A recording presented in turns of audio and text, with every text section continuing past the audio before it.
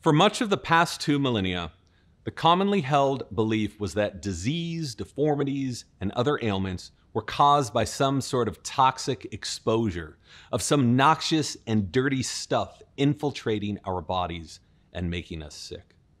The ancient Romans had a name for it. They called it miasma, which meant bad air. They believed miasma emanated from the ground or from the breath of snakes and other poisonous animals. If we were exposed to too much of it, we might get a skin disease or bubonic plague. Maybe we'd get leprosy or crooked teeth. So human sickness was spread through these huge clouds of poisonous air.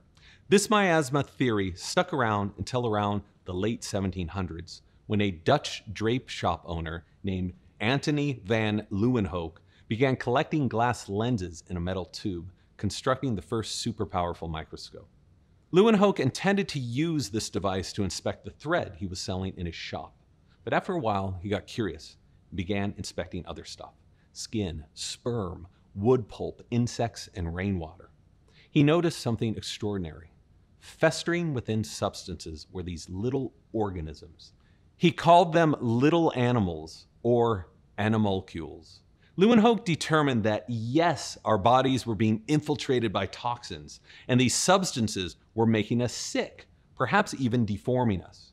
But it wasn't miasma, it was these little evil animalcules.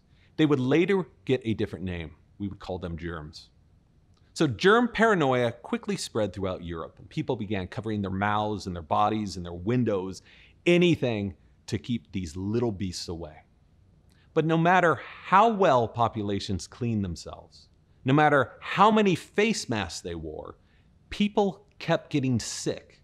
And even stranger, whole populations started getting sick with new diseases nobody had ever seen before, that few had even heard of.